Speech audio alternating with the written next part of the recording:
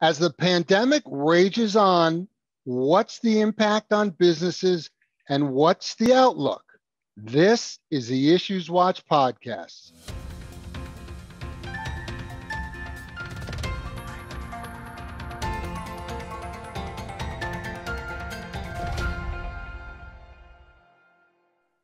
Hi, I'm Jeff Kazerman, Vice President of Government Relations at the New Jersey Society of CPAs, and welcome to episode 59. To say that 2020 has been a challenging year for New Jersey businesses would be a massive understatement. An already challenging business environment became exponentially more challenging when the coronavirus pandemic caused widespread shutdowns earlier this year.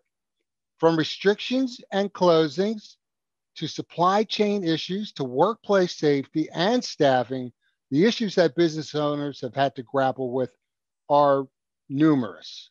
Today, I'm joined by someone who's intimately familiar with all of these issues, Michele Siekerka, President and CEO of the New Jersey Business and Industry Association, also known as NJCPA, as the nation's largest statewide employer association. NJCPA represents every industry in the state, and their members, including us, the NJCPA, employ more than 1 million people. So Michele definitely has her finger on the pulse of the issues impacting New Jersey businesses and what they see on the horizon for 2021. Welcome, Michele. Thank you for joining us today. Thanks for the opportunity, Jeff. So your organization just released the results of its annual Business Outlook survey, which includes responses from more than 1,000 New Jersey business owners on, it looks at a number of topics. So in light of the pounding that the economy has taken from the coronavirus pandemic, it comes as no surprise, I think, to anybody that the survey makes for very sober reading.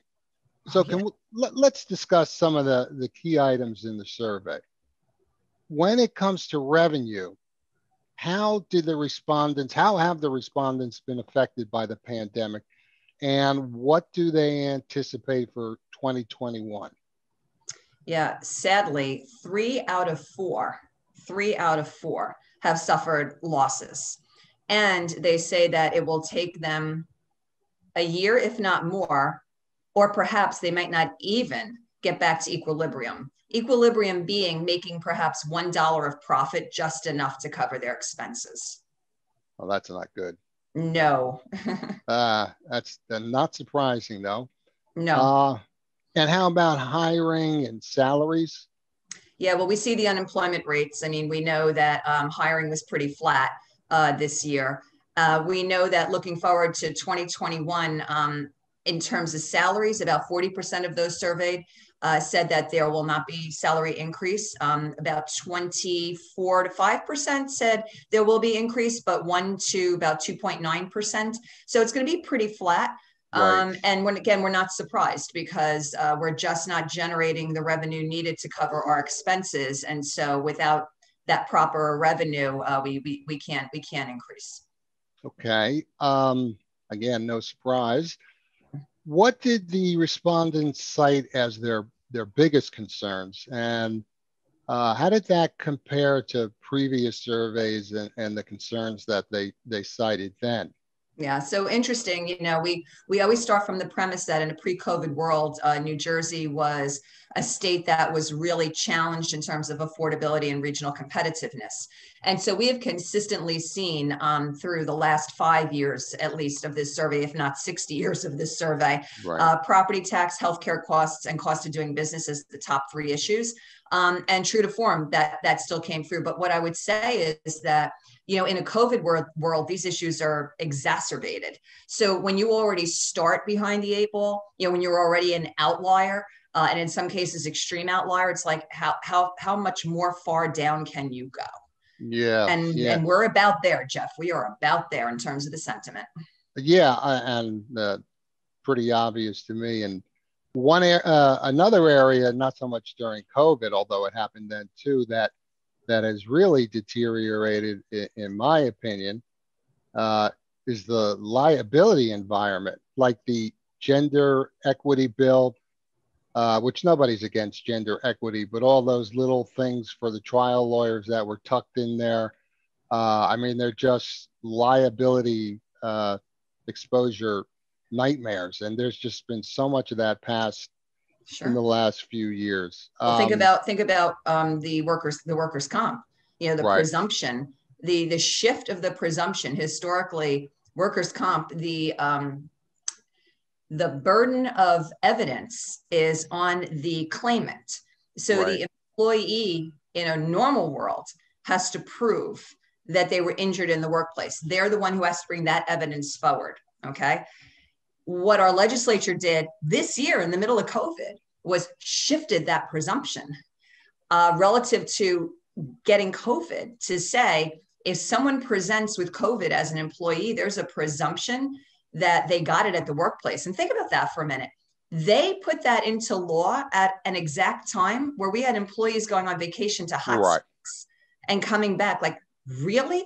And so, you know, talking to our insurance agencies, they are so concerned about, you know, how this is going to increase the cost of workers' comp insurance. And then, of course, that's going to have an impact on premium. And you know, so this just, the fact that we keep piling on while we're in the middle of a pandemic, where I just said 3 out of 4 businesses suffered revenue loss that they will not see if they're even still in business for at least a year or more, is incredible. Yeah. It's, I guess I would say for the last 3 or 4 years, there's been a lot of piling on, and then there's been even more now when we can, you know, when businesses can least tolerate it. So, yeah, it just gets, every year it gets more incredible to me how hostile, I would say outright hostile to the business community. But were there any surprises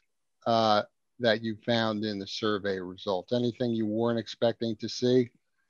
Sadly, you know, no surprises given the circumstances. I would say just super sobering, though. I mean, the comments. So each year we get people who give narrative comments. Right. The 2 sets of comments were off the charts. Number one, the pain. And you could feel the economic and personal hurt come through. And I keep trying to tell the story that economic pain is personal pain. These are livelihoods we're talking about. Mm-hmm. If you can't generate income to come home and feed and clothe and shelter your family, that is personal pain. That comes through in this survey. The other is the amount of colorful words that our business leaders and our business owners have for our policymakers. They are beyond not just frustrated, but they're kind of like disgusted at this point. And they've just really, you know, I haven't seen this type of language in the survey ever. You know, our organization is one of the many organizations, I think there's maybe 100, that are part of the New Jersey Business Coalition, which was an initiative that you guys, the NJCPA, organized, put together in the early days of the pandemic. Can you tell us a little about the coalition and what it's trying to accomplish? Absolutely. So correct, at the very beginning of the emergency, we thought it was significantly important to pull together the business voice. And so we reached out to our colleagues. We are over 100 strong, business and nonprofit. And so I want to emphasize, whenever I talk about business or employers, I'm including the nonprofit associations with that. But these are associations representing business and nonprofit. We meet twice a week. Now, here we are 9 months, going into 10 months, right? 9 months in pandemic. We have calls twice a week. We still get almost 60 people on every single call, which is incredible, which means, you know, the momentum is still there and the issues are still impactful. So early on, this was all about how do we support each other and the business community to understanding the EOs, what it means to everybody. You know, how do we get answers quickly through the network? How do we get grassroots going to all of our members and businesses so that they can understand, can you be open? Are you essential, non-essential? And that we can advocate together. And so early on, we put together a policy document that had probably 25 policy points, half of which were state and half of which were federal. We worked with our state, delegates, but our federal delegates as well on CARES Act funding and things like that. So very impactful. And then at the state level, advancing what we thought New Jersey business needed early on. And then at the same time, advocating for some of the challenging issues as we moved along, like getting businesses open.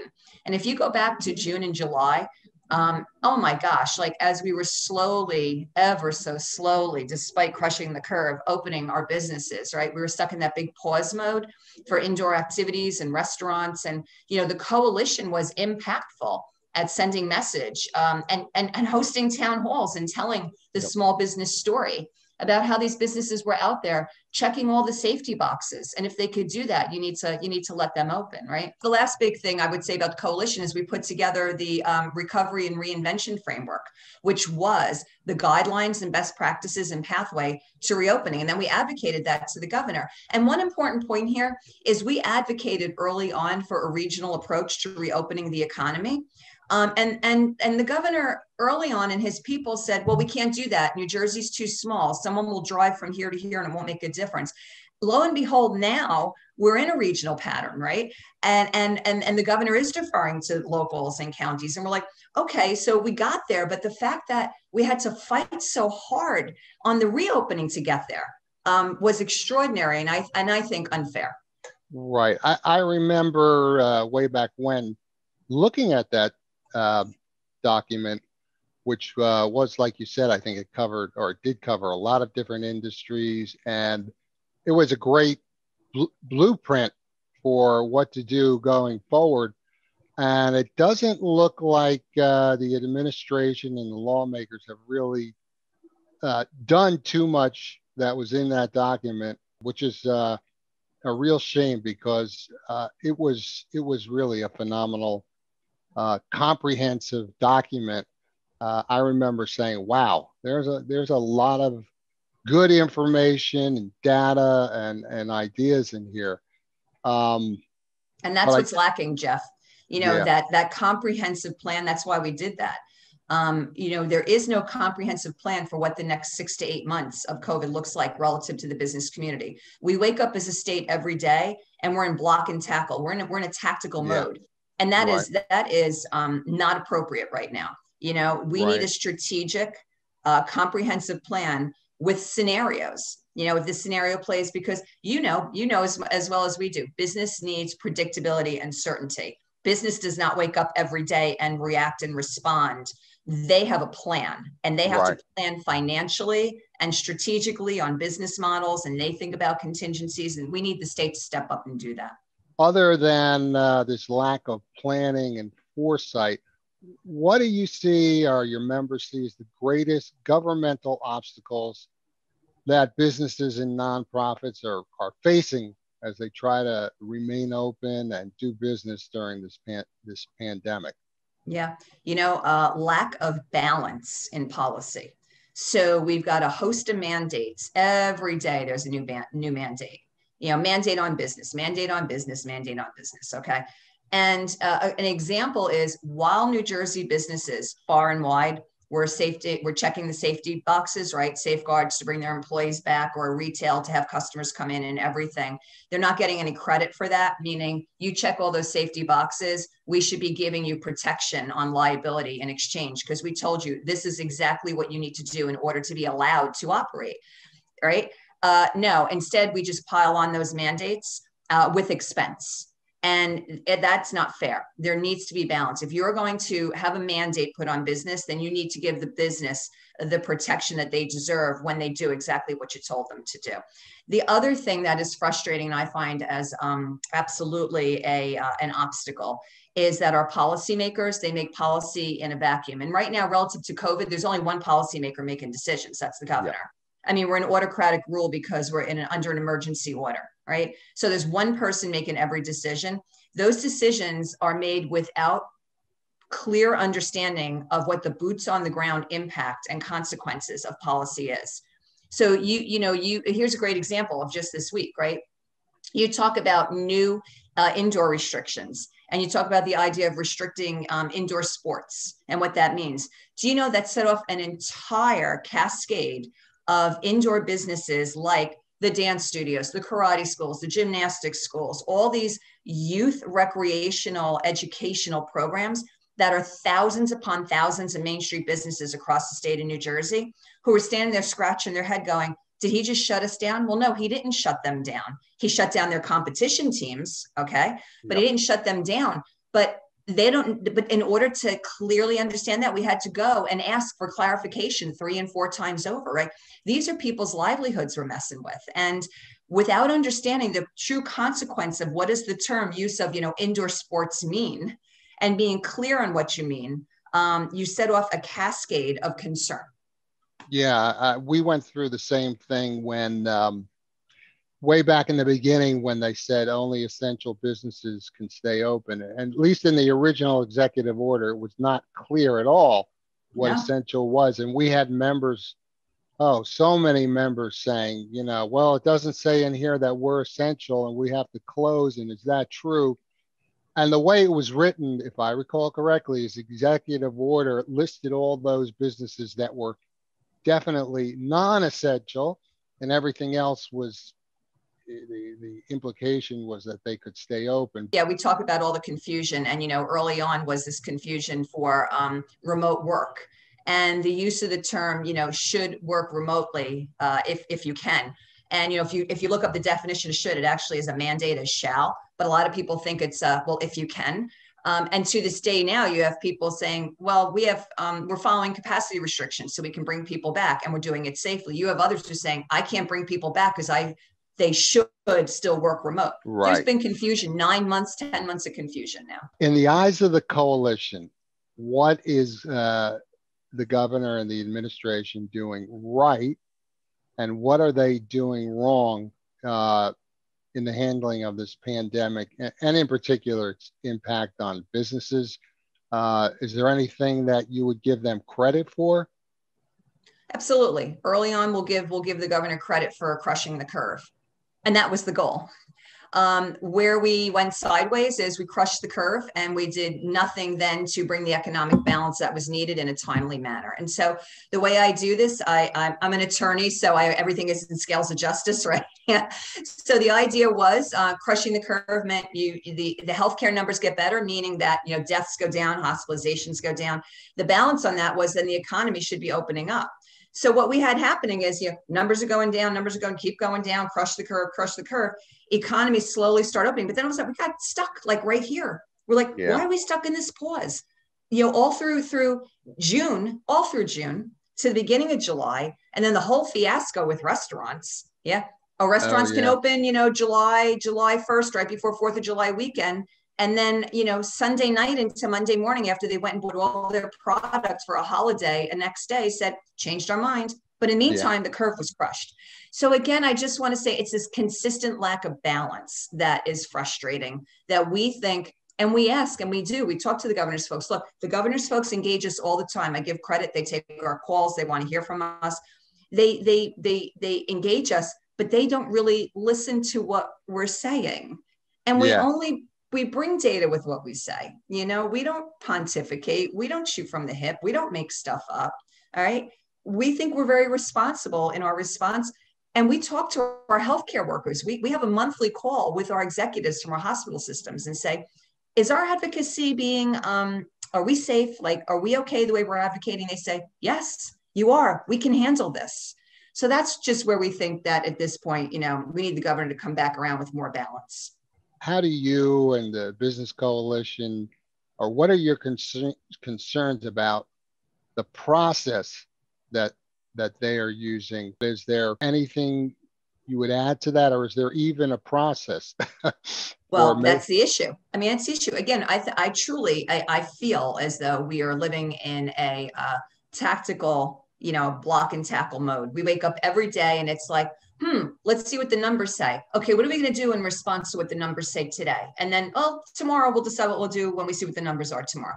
And that's not a plan. Yeah, right. That's just not a plan. And I think business owners are where they were extremely frustrated early on is they got to the starting block really quick on what it was going to take to safeguard their workplace. And as soon as they could check the safety boxes, they should have been able to open. My gosh, we were just like super outlier. Yeah. Super outlier. All the rest of the country was, responsibly opening. And yes, some had, quick surges because they didn't open responsibly or never closed, right? In New Jersey, we followed all the rules. And guess what? We proved that we could keep those numbers down. So we were too late to let businesses reopen. As a result of that, we lost a lot of businesses that we may not ever get back.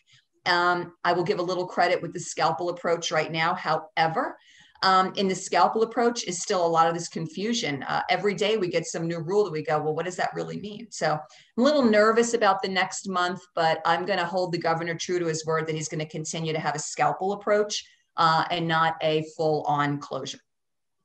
So if you were the governor, if you got elected tomorrow, and I don't know you, no, thank you. That's how I feel. Is there anything that you would do differently than governor and the administration are doing, that they are doing right now? Anything you would do differently that you haven't already touched upon? Are there any things you can think of? Yeah, I mean, I would say the things I mentioned are exactly the things we advocated for. I would execute on the recovery and reinvention framework document that we put out, because I believe that there was an extremely responsible pathway to opening the state and securing our economy. That, along with a long-term comprehensive approach, if it was just right today, and we're looking at this like second wave and what the next 6 to 8 months are, I'd immediately be saying, here are 3 or 4 different scenarios with transparency. I'd say, hey, everybody, if the numbers go here, we got to do this. If the numbers go here, we got to do that. The way to keep the numbers down is this, right? So a little bit more transparency on the triggers to activity. The governor tells us what the metrics are. We hear them in the press conference all the time: hospitalizations, ventilation, death. Like, we get that, right? Positivity rate. But what the magic numbers and understanding what's gonna trigger the next type of action, the business community needs to know that, because we need to secure this economy. And so, again, I'd execute on the framework because I believe in it, and I would ensure we had a comprehensive strategic plan, not a block and tackle tactical plan like I discussed. Right. So maybe we are going to draft you for governor and let you make you run, even if you don't want to. So let's talk a bit now about the legislative environment in New Jersey, and there has been a lot going on. What do you foresee as the big legislative issues in New Jersey that are likely to impact the business community, in 2021? Yeah. So, obviously how we continue to deal with COVID, that's a given. Any new mandates, again, requiring balance, but the next big thing is marijuana. I mean, to have been handed marijuana in the middle of all of this is just like, oh my gosh, can we just give the business community a breather? Just let them catch up. So, there's the debate right now about workplace safety rules, which I can't even believe we're stuck in this debate. The population in New Jersey spoke. They want marijuana to be legalized. Okay, that's, fine. We amended the Constitution. It's going to be legal. You know what? Safety first in the workplace. We have safety sensitive positions when you talk about chemical plants, nuclear plants, transportation, people driving trucks, manufacturing. Okay, I mean, I could go on and on. There shouldn't even be a hint of someone having the ability to show up with marijuana in their system. And that's the challenge, is the drug testing. But I believe you said that the current draft of the legislation would call for drug recognition experts, if I have that term right, who would decide whether or not somebody was intoxicated on the job. Guess what? Cha-ching, another cost to New Jersey business, because you have to now train, hire, keep on file, inside, outside, right? That's money. Okay, that's money. And it gets in the way, again, it delays this and really concerns about safety in the workplace. So, and nobody else in the country does this, Jeff. So yet again, okay, New Jersey, extreme outlier. Let's just throw this new thing in there and make it even more difficult in the workplace. Moving on to another issue that's definitely going to be big in 2021 is the state's budget. And, it's obviously a very, past fiscal year budget was postponed till September. And there are all these strange things due to coronavirus, such as postponing it. But to deal with it, there were, no surprise, very stiff tax hikes. And then there was $4.5 billion in borrowing, which I don't see how they could wind up using all of that by next June. So where does that leave New Jersey when lawmakers, get to work on putting together the fiscal year 2022 budget? Let's remind ourselves that 2021 is an election year, and the entirety of our legislature and the governor are all on the ballot. Okay. So the last thing they want is a budget that will be controversial for people when they're going to the ballot box. That's why we believe this fiscal year budget got so padded. All right. Because that makes sense. Because they can walk into next year and say, look, we didn't raise taxes for the first time in how many years, and look, we have this extra money for spending. Okay, because they clearly padded this year's budget. So we don't want to lose sight of that, and we were very vocal and transparent in our belief about that when you looked at the heart of the numbers. That $4.5 billion, the whole idea of borrowing money in order to create a rainy day fund. We're in a monsoon right now, okay? Use the rainy day fund we have. That's why it's there. Surplus, use the surplus that we have. If we have the need for it in the future, Supreme Court gave them the opportunity to go out and bond in the future. You didn't have to bond for it now, okay? Yeah. And then the whole idea of that bonding, we wound up going out, with market rate, and they said that they were going to try to expedite, repayment. I think we have two years of interest only payment, which means to be back ended. So even the whole bonding process wound up becoming, probably more expensive to the next generation than it should be. Yeah. And isn't there a promise of checks that are going to come out in the summer? And I can't even recall what they're for people earning, what was it, under 150,000, just middle class tax relief checks. And it's amazing, the timing of those. So we're in a pandemic now. Everyone's suffering now, but we're going to send those checks out. Guess what? Right as election season starts. What a surprise. Incredible. What a surprise. Do you think that either next year or the following year,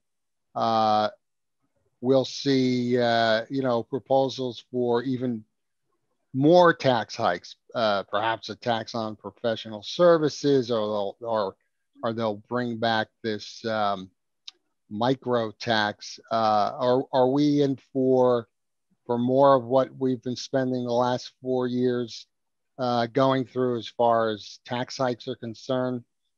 So let's look at the fact that New Jersey increases taxes when the economy is at its strongest, and we increase taxes when the economy is at its weakest. Okay. We are subject to concern for taxation every single year. In New Jersey, Jeff, if it can walk and it can talk, it is subject to being taxed, unfortunately. Can you tell us a little bit more about the need for coronavirus-related liability protection? What we have advocated for tirelessly at this point is, any business, and not just business, this is educational institutions as well, right? Yeah. So if you check all the safety boxes, all the safeguards, all the mandates that say from, WHO, the World Health Organization, or OSHA, or the CDC, that says this is how you keep people safe. In turn, you should be given protection against liability. And that balance is so significantly important because of the investment being made in these safeguards as well. And in our business outlook survey, we asked questions about this, in fact, and our businesses are significantly concerned. 70% are concerned about increased cost for defending frivolous litigation, because all you need is an employee to wave a flag and you go right into having to defend litigation. And we can't seem to get our legislature to understand that we are not asking for blanket immunity. We're saying that, those that are following the rules need to be protected. That's the balance that is required for the business community, right? It's a non-starter to them. And they don't even see that there's an issue. What do you mean, Michele? There's not going to be litigation. Yeah. We're a litigation happy state. Come on. Yeah. You know, if I was a business owner, I would be petrified by that issue because who knows what could be coming, down the pike for a business. I do believe that I think it's going to hold people who are hanging on to their very last dime. They're going to really consider, do I make that investment to put that plexiglass up? Because I know it'll safeguard people, but you know what? If I'm going to get sued anyway, then why bother doing it? Like, why bother opening? Right? I think it took businesses out of the game who could have stayed in the game, because when they did the cost benefit analysis of the investment versus the threat of litigation, even if I do this, and the minimum revenue I'm going to get in a restricted capacity environment, I think it took a lot of businesses out of the game. Let's take a look now at the national level. And so obviously, we have a new administration coming in. Joe Biden was elected president. So let's take a look at a few of the issues that, they'll be dealing with. So let's start with federal stimulus money for states. Do you think we'll see another aid package? So I do believe there's a better chance of seeing it with the Biden administration, just because of the balance of power and the discussion. However, I think the jury is out on, and that we should not rely upon and sit back and do nothing waiting for that federal package. So do you think we're going to see higher taxes under the Biden presidency? Given the agenda, there's going to be national policy that is going to drive up taxes. Because we're such a high tax state already, the reality may be that it will cost other states more than it might cost us. We may see SALT relief, though, on the other side in New Jersey. So there's some pros and cons. And I also think that maybe our status as an extreme outlier will come down a bit, because other states will be forced, because of national policy, to have increased taxes. So we talked earlier about the need for coronavirus-related liability protection. And we both know that that's extremely difficult to achieve at a state level here in New Jersey. What do you think about that happening at the federal level? Yeah, we think that's the place for it. We think that we need a pandemic relief fund at the federal level that would be consistent with like the 9/11 theme that we saw before. So, and that's actually we've advocated from the Business Coalition. As we said, we need something like a 9/11 relief fund in order to provide from the federal level relief for pandemic related losses. Well, let's hope we get that, since the state is I'd be shocked if the state ever passed our state ever passed something like that. And I assume things look much better for gateway funding under the incoming administration. Would you agree with that? Yeah, indications are that we have a much better chance at getting the funding we need to get Gateway going, for sure. Yeah, and I think we deserve it. So let's just close out by looking forward, see what you think is going to happen there, and maybe there will be some good news on these two issues I want to ask you about. So obviously, businesses have made a tremendous number of changes to adapt to the pandemic. I mean, more than anything I've ever seen in my life. So, for example, there's been a massive shift to remote working and virtual meetings. And I never thought I'd be spending half of my day looking at the computer and talking to people. But do you think that any of these changes, these types of changes, are going to carry over to the post-pandemic business world? Yeah, I absolutely do.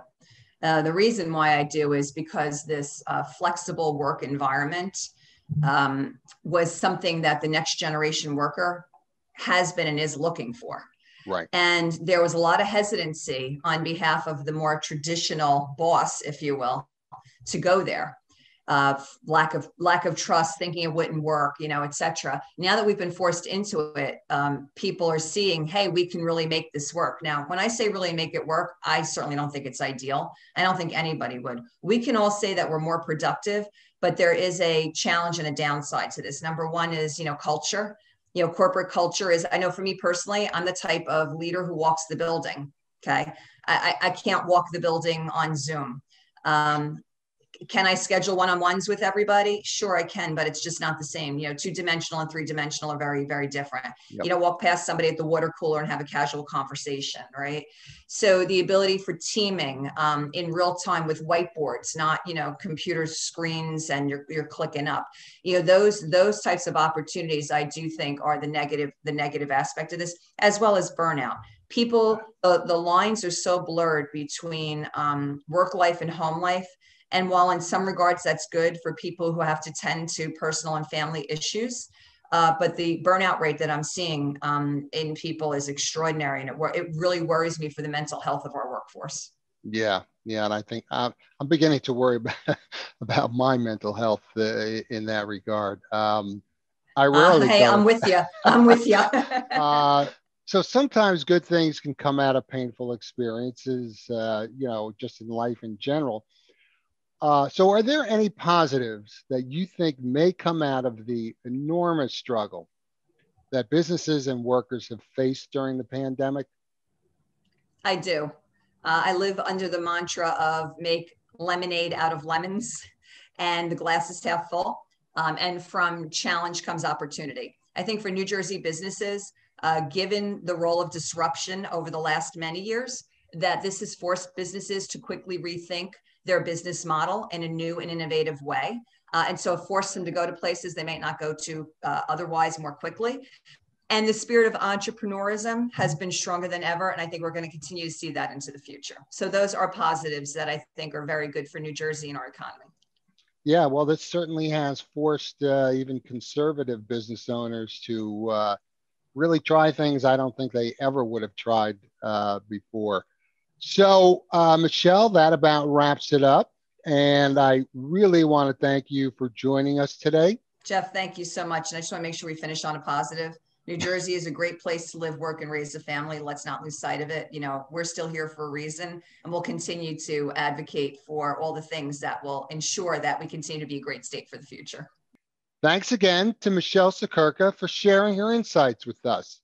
To see the full results of NJBIA's Business Outlook Survey and to learn more about the New Jersey Business Coalition, visit njbia.org.